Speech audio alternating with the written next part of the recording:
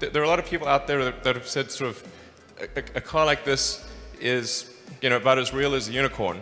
Well, today you've had a chance to ride a unicorn, so it's real. Just a few years ago, Tesla was a small EV startup in California, but now they're of course a huge disruptive force in the automotive passenger vehicle market. Now with the Tesla Semi in production and with huge plans for the future, it looks like Tesla is also aiming to seriously disrupt and revolutionize the commercial trucking industry as well. As Elon Musk mentioned in Tesla's most recent investors conference call, they're aiming to produce somewhere around 50,000 Tesla semis per year by 2024, and in a relatively small Class 8 commercial truck market, that could be seriously disruptive. Let's talk about Tesla's entry into the commercial trucking market and how this could affect existing competition. I'm John, and this is Cleanerwatt.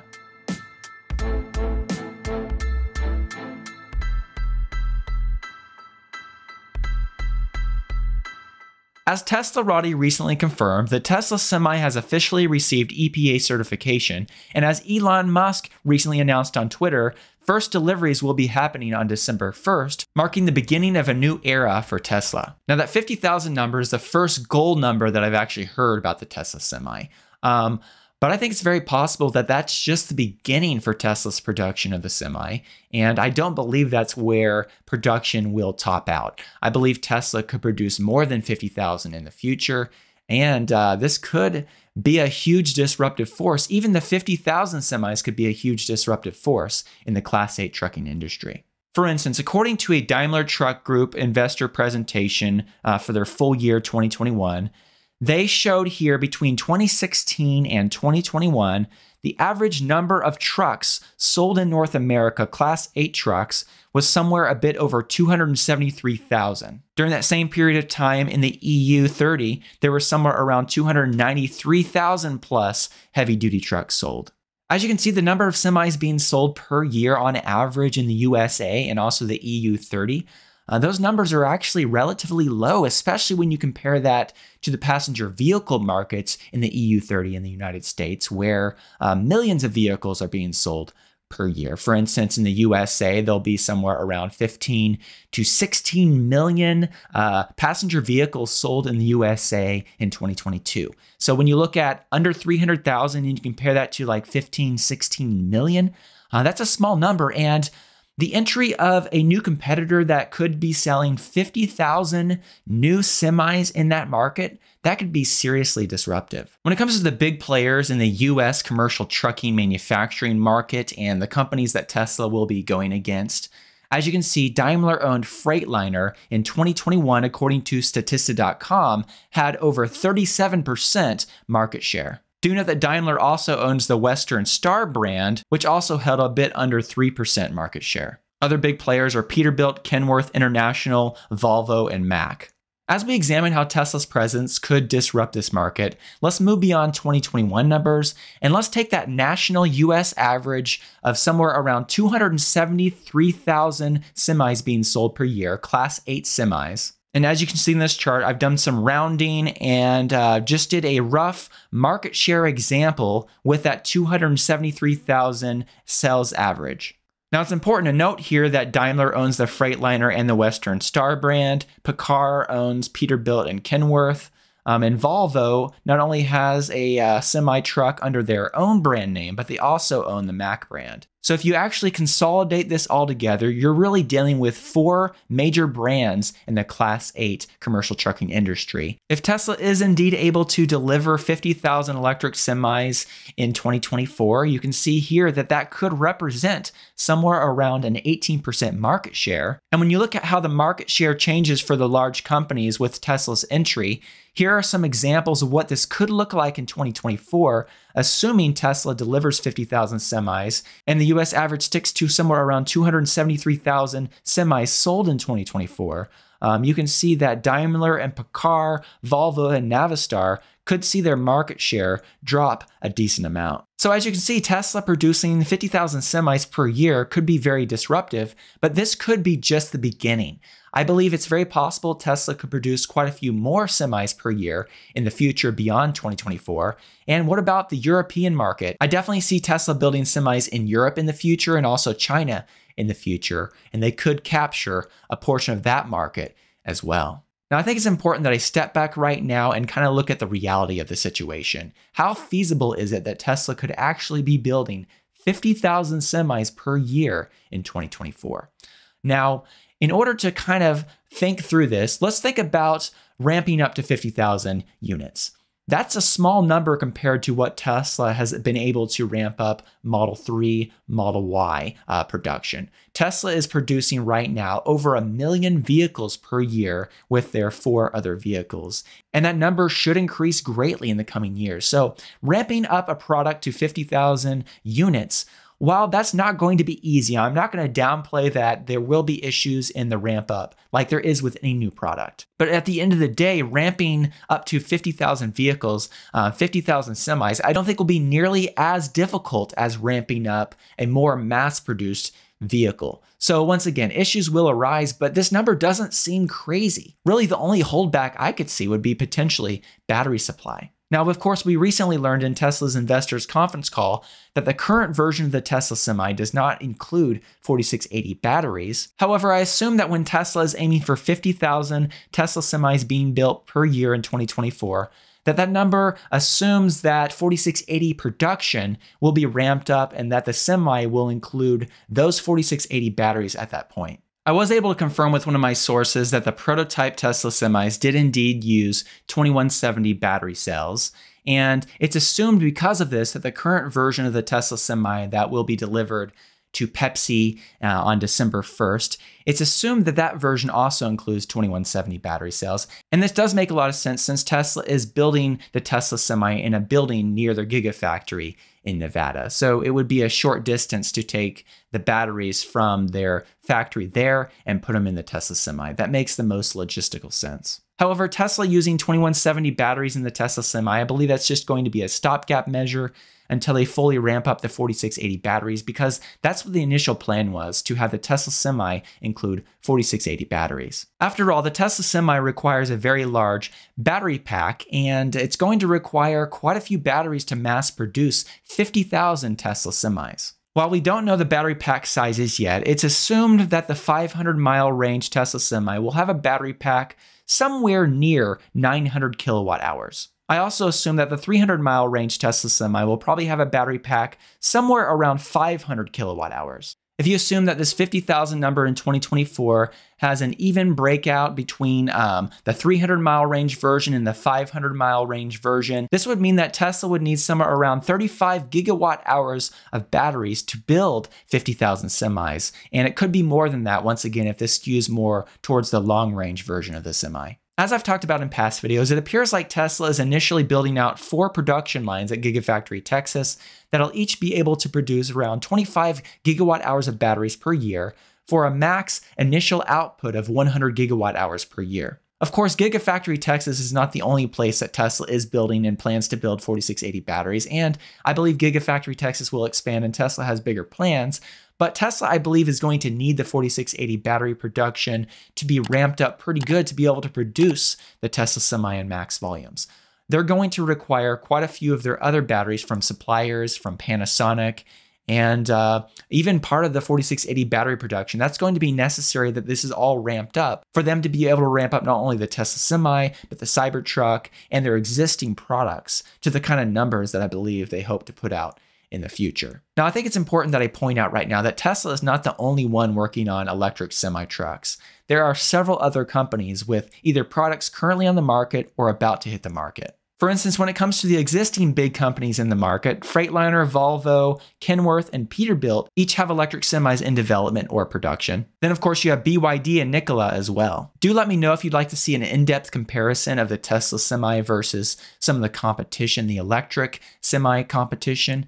As that data comes out, if you'd like to see that, that's a project that I could see myself doing in the future. Now, one of the reasons why I believe the Tesla Semi is going to be very disruptive in the market really comes down to the nature of electric semis themselves. They should have a much lower cost of ownership and a lower cost per mile of operation than a traditional diesel semi. For instance, in 2017, when Tesla revealed the Semi, they showed this operating cost comparison of a diesel truck versus the Tesla Semi in the cost per mile. Of course, energy costs have gone up since then. However, if you move to 2022, Tesla currently says on their website, charging with electricity is approximately 2.5 times cheaper per mile than refueling with diesel. Operators can see estimated fuel savings of up to $200,000 within their first 3 years of ownership. With remote diagnostics, over-the-air software updates, and fewer moving parts to maintain, operators will spend less time at service centers and more time on the road. Obviously, a lot of this savings is dependent on a charging infrastructure that allows for low-cost electricity. So it'll be interesting to see how this actually plays out when these trucks start hitting the road. And we'll talk about charging infrastructure in just a minute, but that could influence this quite a bit, the actual cost of electricity. And it'll, of course, vary in states like California, which have a little bit higher energy cost, and it could be lower in some states that have lower energy cost. But nonetheless, it seems obvious that electric semi-trucks will cost less per mile than diesel trucks, definitely on the fuel side. But there is the question, what about replacing the battery? How long will these batteries last in the Tesla Semi and in an electric semi? And could that negate the fuel cost savings? After all, having to replace a 900 kilowatt hour battery pack, that's not going to be cheap. Now, as a benchmark, based on my research, it appears like the typical diesel semi is designed to last somewhere around 750,000 miles or more. So obviously, when a company is designing an electric semi truck, they have to keep these things in mind. They have to keep in mind that the average truck is going to be driving a lot more miles than a passenger vehicle. And on top of that, you don't want to negate all the fuel savings cost by having to replace really expensive batteries and drivetrain components. Now, to add a bit of insight into this conversation, someone recently emailed me from the heavy-duty industry, and they mentioned that generally speaking, for a heavy-duty truck, the battery requirements are for that battery pack to be able to go somewhere around 3,500 cycles. They mentioned several ways to increase cycle life, for instance, using an NMC 622 cathode instead of an NMC 811. And also, for instance, this is not something they mentioned, but other companies have decided to go with a lithium iron phosphate-based battery pack for heavy-duty applications due to the large amount of cycle life that you get from these battery packs. Companies can also add a number of electrolyte additives, use single crystal active materials for their cathodes, and even do an additional coating process. But they also mentioned that making these changes results in a lower energy density in favor of a long cycle life. Now, of course, the question is, it's assumed that Tesla is using 2170 batteries in the current version of the Tesla Semi, as I mentioned earlier. But is Tesla using the same exact chemistry and the same exact battery cells as are found in, say, the Tesla Model Y? Or have they made a few tweaks to these battery cells? Now, when it comes to the battery warranty that Tesla currently offers for their 2170 equipped vehicles, for instance, with the long-range versions of the Model 3 and the Model Y, Tesla offers an 8-year, 120,000-mile battery warranty with a guaranteed 70% retention of battery capacity. Also, something else that I've mentioned in the past, Elon Musk tweeted out in 2019 that the Model 3 drive unit and body is designed like a commercial truck for a 1,000,000-mile life. And then he also mentioned that current battery modules should last 300,000 to 500,000 miles or 1,500 cycles. When it comes to the drivetrain of the Tesla Semi, I assume that they still are using these Model 3, Model Y motors, 4 of these for the Tesla Semi. So that's designed for a very long 1,000,000-mile life. So check there. That can last long enough for a Tesla Semi. Now, when it comes to the battery pack, if Tesla has not made any changes to the 2170 cells that they use in the Tesla Semi, the same ones that they use in the long-range Model 3 and the Model Y, and if that is good for 1,500 cycles, if you multiply that by 500 miles of range, that would be a max of 750,000 miles of designed use. However, the reality of it is it's not that clean in real life because you may charge that vehicle a few times and not go the full 500 miles of range. So really the question is 1,500 cycles enough for a commercial truck? I really don't know the answer on that. But I wouldn't be surprised if there's a little Jeff Don magic that Tesla is employing for these 2170 batteries. And I wouldn't be surprised if they tweaked these 2170 batteries just a bit to make them longer lasting for this Tesla Semi application. Now, this is something that I talked about in the past, and I'll link to this full video down below, but Jeff Don has a research contract with Tesla. And one of Jeff Don's main focuses is improving the lifetime of lithium-ion batteries. In a research paper that he put out that I recently covered, he mentioned a battery that could last up to 100 years of use. And this battery had a single crystal cathode, an NMC 532 cathode. It had a lower operating voltage than traditional NMC batteries. It used several electrolyte additives. And according to his test, it was able to maintain a 95% capacity retention after 6 months of continuous testing. Based on this research paper, it appears like Jeff Don and his research team are onto something here, and Tesla could be employing some of this technology in these batteries that they're using for the Tesla Semi. Who knows? I don't know for sure, but I think it's definitely a possibility. Now, I know some of you might be saying right now, what about the charging infrastructure for these heavy-duty trucks? And that's a good question because as it sits right now, there's really not much of a charging infrastructure for these heavy-duty trucks to make them really very practical for long-haul applications. However, I believe Tesla will install quite a few mega chargers in 2023 and 2024 as they start ramping up production of the Tesla Semi. And remember, Tesla currently has the largest charging network in the world, and I don't doubt that they can build quickly out the infrastructure needed to support these trucks. So really, to wrap this up, if Tesla is indeed able to ramp up 4680 battery production to a good pace in 2023 into 2024, I believe that 50,000 semis being produced by Tesla in 2024, that seems very possible. Of course, we don't know what the future holds, but that number doesn't seem too crazy. It's definitely going to be interesting to see how Tesla's entry into the commercial trucking market is going to shake up the existing competition. But at the end of the day, it's only going to push the market forward. And I believe it's forcing more of these companies to innovate.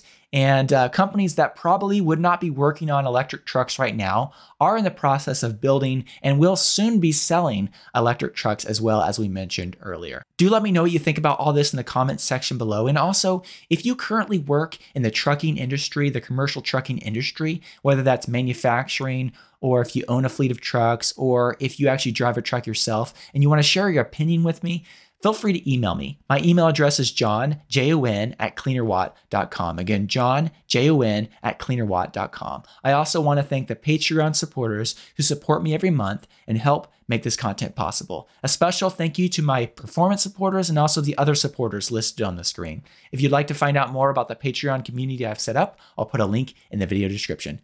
Thank you so much.